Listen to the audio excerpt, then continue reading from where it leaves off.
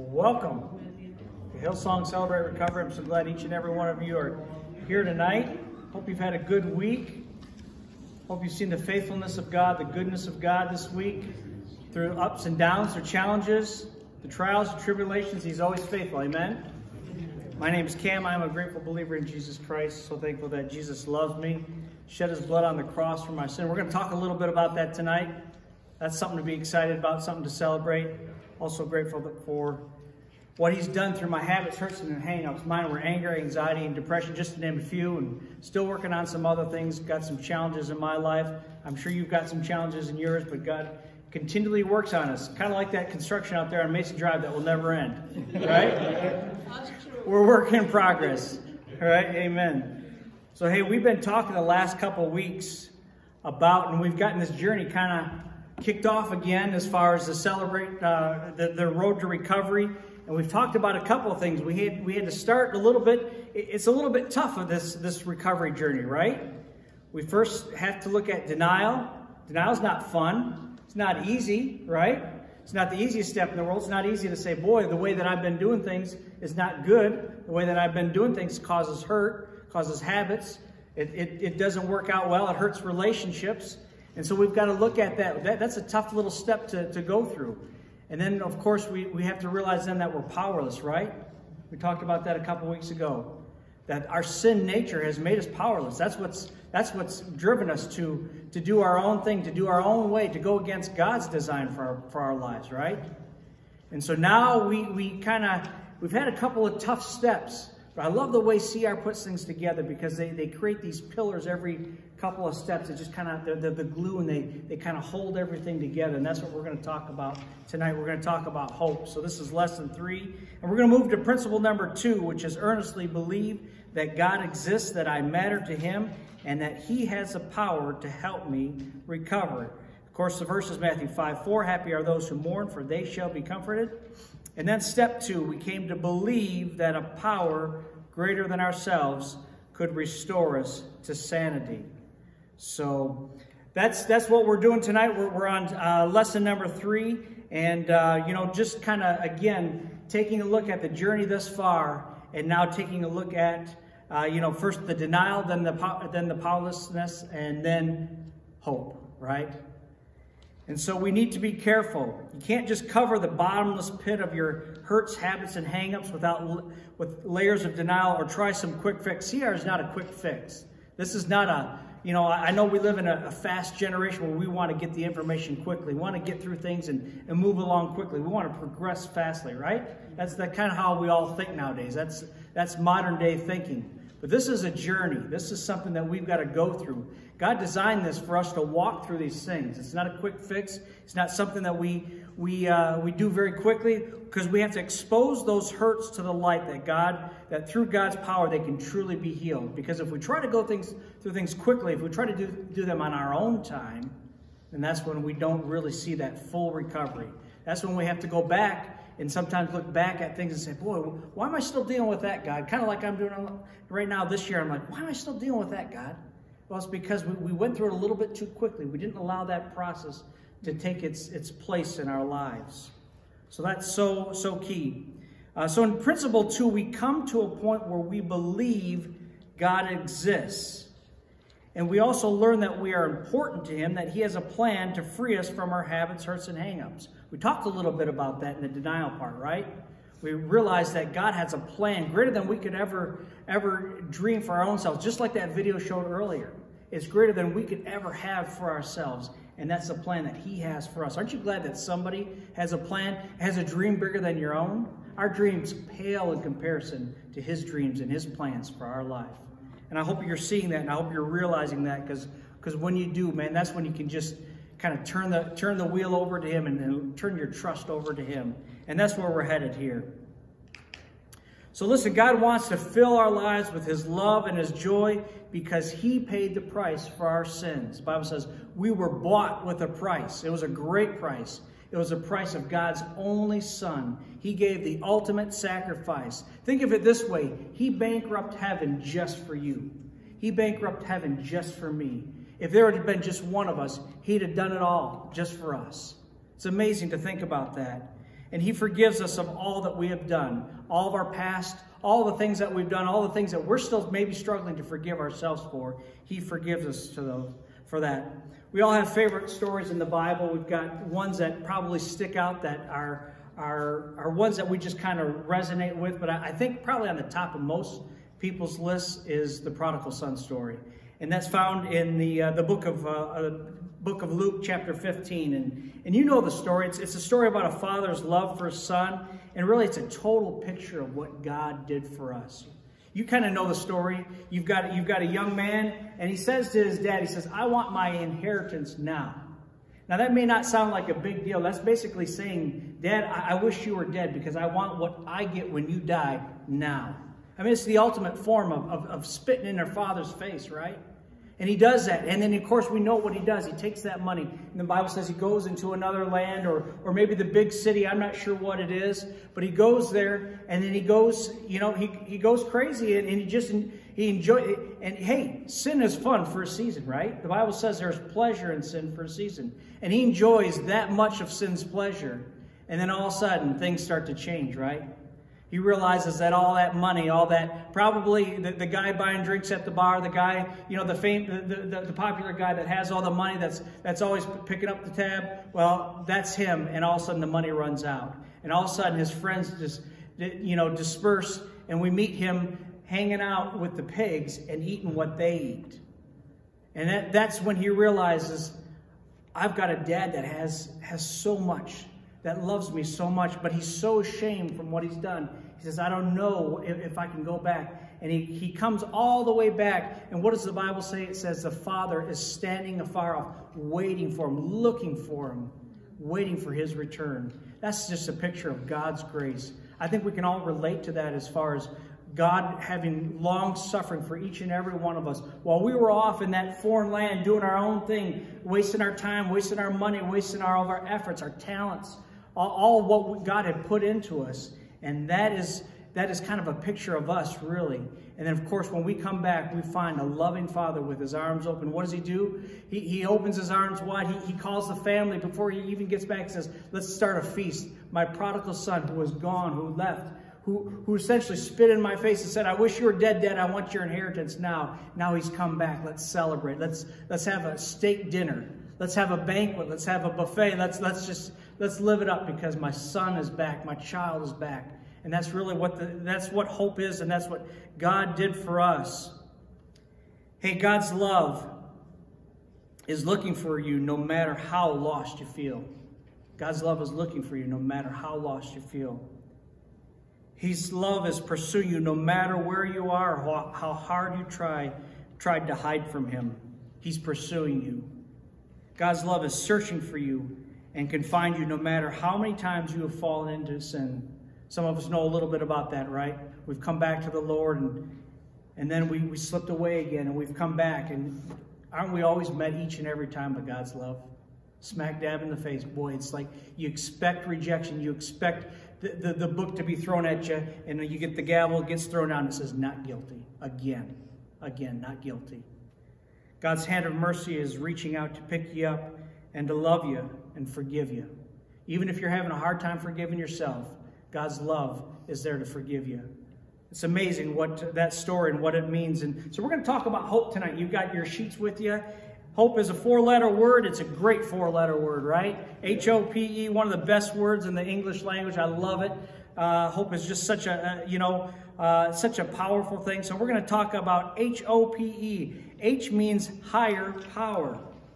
It stands for higher power. Our higher power is the one and only higher power. He has a name. It's Jesus Christ. That's what makes CR so unique, is that we have a higher power and we name him Jesus. Maybe you've believed in Jesus' existence. Maybe you've even attended church. I think a lot of people know about Jesus. I think a lot of people kind of believe in the idea of Jesus. But, I tell people, when I ask them, I said, do you believe in Jesus? Maybe. I said, well, he believes in you. He believes in you. Many believe Jesus is real, but what we find in Principle 2 is a personal relationship with Jesus. You know what the difference is between Christianity and every other faith out there? It's the relationship. We have a God that is pursuing us. You can talk about any other religion in the world, any other faith, and they have an idea, they have a philosophy, but they don't seek, that their God doesn't seek to have a personal relationship with you. Jesus seeks to have a personal, daily, hands-on, day-to-day, moment-to-moment relationship with you and I. It's designed to be an intimate relationship, to be something that the Bible says he's our Father. Many of us didn't have necessarily a normal family structure, and he's that Father. He's that loving, kind Father, just like the prodigal son experienced when he came home after ruining everything. He's that Father with his arms open wide. The Bible says in Romans 11:36, everything comes from God alone. Everything lives by his power. The H stands for a higher power. Let me ask you, have you ever seen an idea? Have you ever seen love? We all believe in love, but have you ever seen it? Have you ever seen faith? Of course, none of these things we've ever seen, right?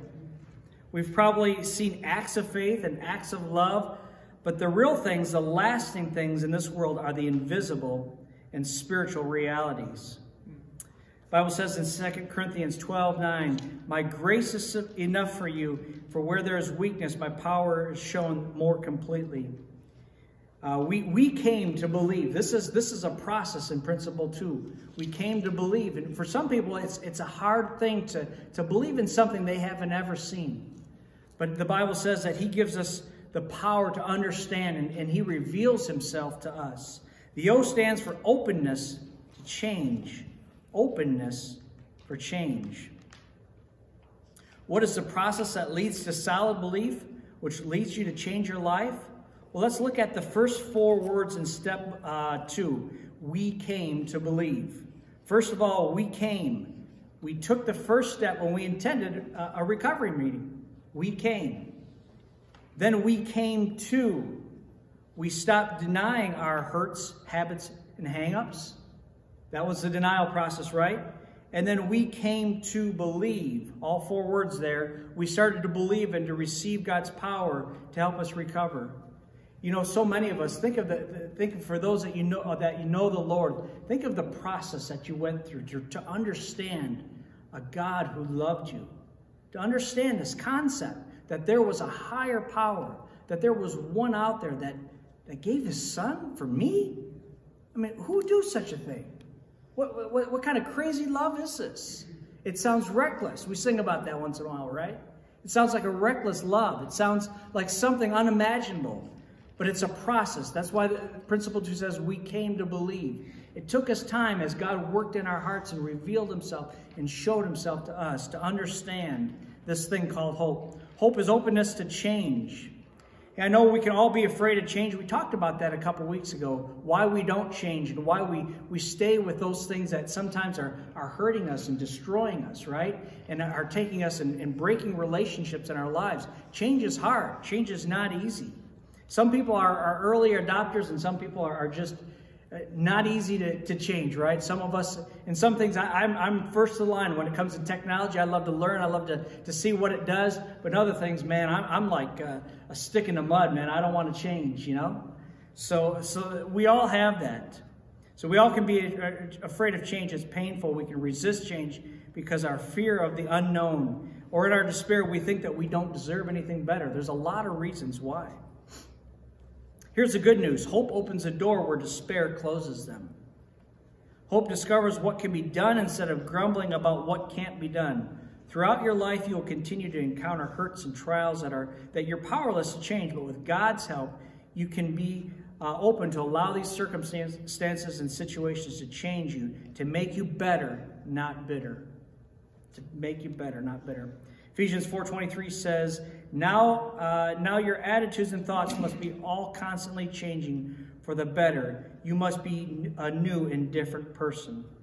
That's what change is about. The letter P tells us that we have the power to change. The power to change. In the past, we may have wanted to change and were unable to do so. We could not free ourselves from our hurts, habits, or hang-ups.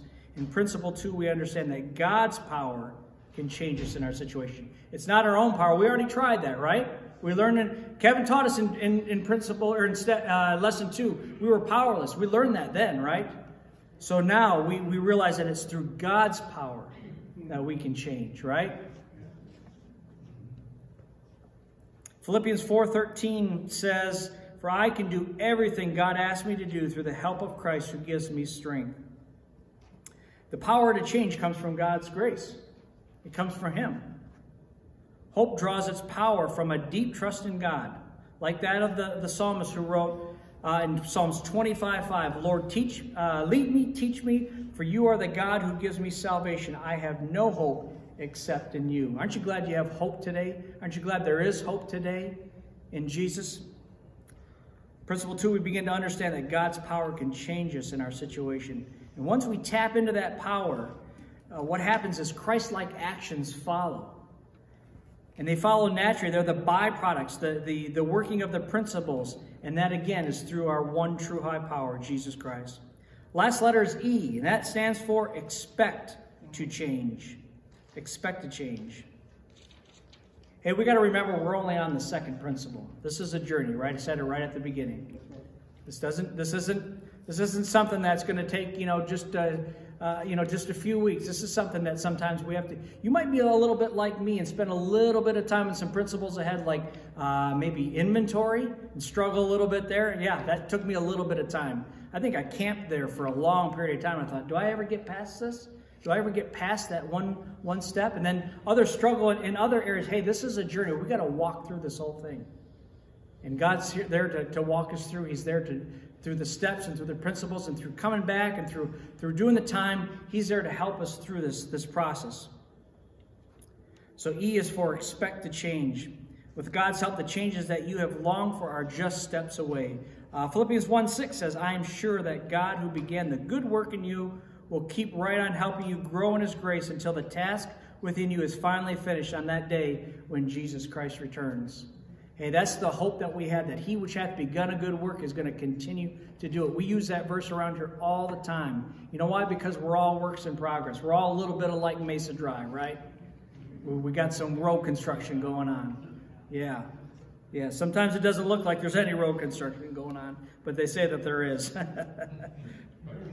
You can't do anything unless you get started. So how much faith do you have right now to get started, to get on this journey? Maybe you didn't join us at the very beginning and you're jumping in now. Hey, it's never too late to start this journey. This journey can start today. This journey you can be 2 weeks in, you can be 2 months in, you can be 2 years, you can be 10 years in. This journey is an ongoing journey but you've got to have faith to start it.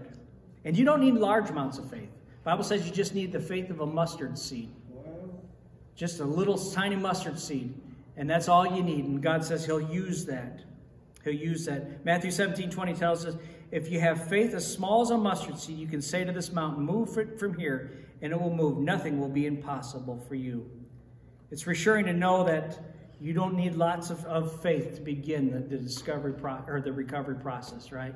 We can begin it with just a little bit of, just one small step. In fact, I've watched as, we've had services here, and we've had it in other locations, and kind of over at the other family worship center, we sometimes gather outside a little bit, and I've watched those that were hesitant to go inside, and they made that step, and I was like watching them in the worship service. Are they going to walk out? They're going to stay here? They stayed, and the next week they came back. It's just that one small step, and I watched over the weeks their countenance change, their face changes. God began to work in their life.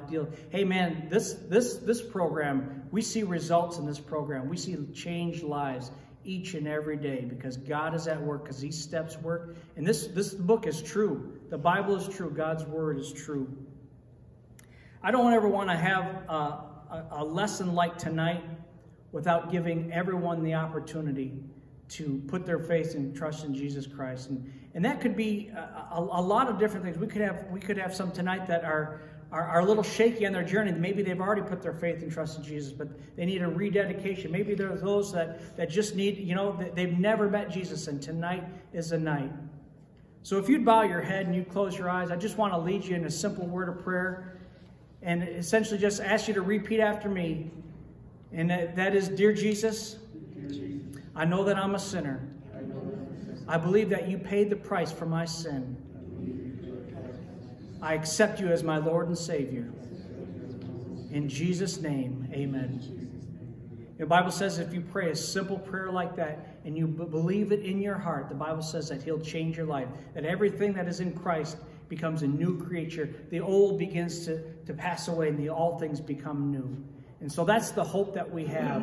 And so I hope tonight that you are walking with hope. I hope that you have hope, right? Because it's a good thing to have. So I hope you got something out of that tonight. I hope you're blessed and appreciate your time and attention. And with that, I think we're going to have the